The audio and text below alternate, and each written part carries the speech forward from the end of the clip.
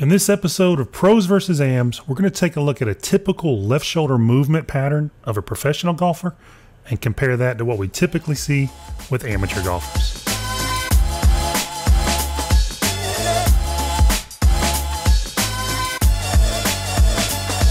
So as we play these swings through to you, you're going to see a couple key differences.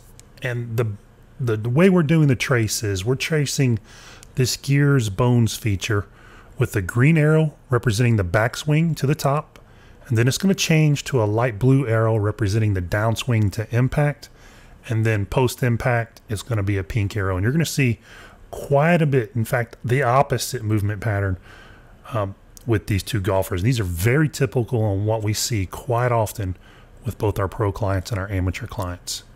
So let's kind of stop the swings right here and rewind them and take a little deeper dive into what kind of causing things and what some of the differences are and how we can, use this information to make a better golf swing. So we're going to add a couple boxes here to kind of give us a little clearer understanding of what's happening. One right above or right the professional golfer's head, right at the top of this head box, and then the amateur golfer's head just underneath it.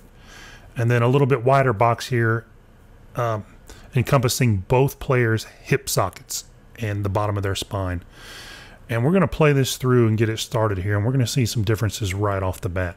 So relative to the head box, we can see that now they have completely changed positions. Now the pro's at the bottom, the AM's at the top, and we can start to see some significant differences with how they're operating their hips, which is going to coincide with how they operate their left shoulder. We can see the professional golfer has got his left hip quite a bit lower than the amateur golfer, which implies that he has more knee flex at this point, which again is something we see quite often with the pros. And conversely, our amateur golfer is turning much flatter. Now, as we take him back towards the top, we're going to see a really stark difference here. And this is really the whole point of this video. When this arrow turns the corner on each golfer, the amateur's arrow turns upward, the pro's arrow turns downward. That is a significant difference, and it's something that's really the crux of what we hope you guys take away from this, is that our professional golfer is really drifting himself forward and downward into that left leg. That allows him to generate a tremendous vertical force that he can use later in the golf swing. Our amateur golfer is now kind of coasting to the side and up a little bit. And again, we can see a stark difference in the pelvis movements here as well. And what this really sets in motion is how they lower their arms in the downswing. So we can see our amateur golfer is really kind of bought into the idea of connection, and he really has this kind of overly intact shoulders to arms kind of relationship. And we can see him ride that all the way down throughout the downswing, really keeping that kind of same structure.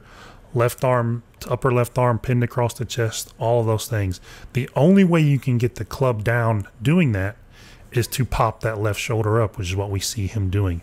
Now, comparing that to what our professional golfer does, he has a much more independent arm lowering motion, and we can really see that by way of this left shoulder trace.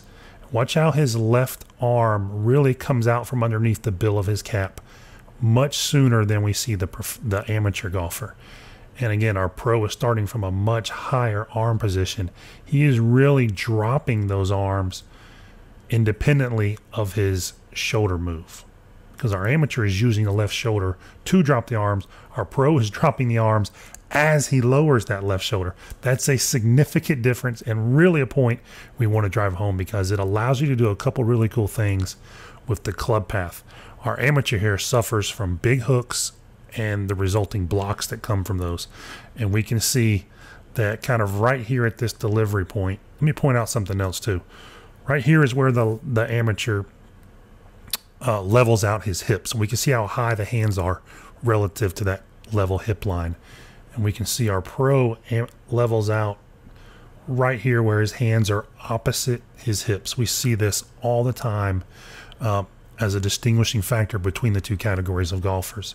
This allows the pro to maintain way better angles coming into the ball. And we can really see now where that connection idea of keeping that upper left arm across the chest, pinned to the chest, the stark difference as it is here. We can see much more of the professional's chest. His arms have slid down his chest much farther, and we've got much more separation between his left shoulder and his ear, say, versus the amateur between his left shoulder and his ear.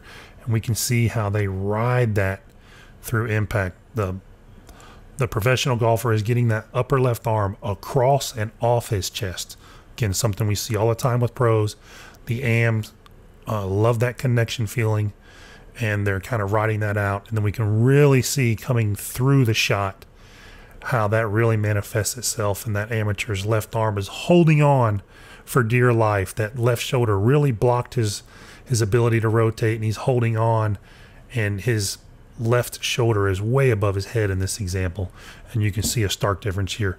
Lower body wise, we're very similar now, but man, that upper body, because of that blocking left shoulder coming down, really creates difficulty for this golfer. And it's something that we see on a daily basis. So the takeaway here is create some dynamic movement, change the levels, allow that left hip to lower. That's going to allow you to get this left shoulder down. It's going to allow you to drop those arms. It's going to allow you to get all this dynamic movement going on and create some really cool things in your golf swing. Don't bite into this idea that the arms, chest, all of those things should stay connected or overly connected throughout the golf swings. It's really going to kind of put a monkey in the works here as far as how you operate those shoulders in your downswing.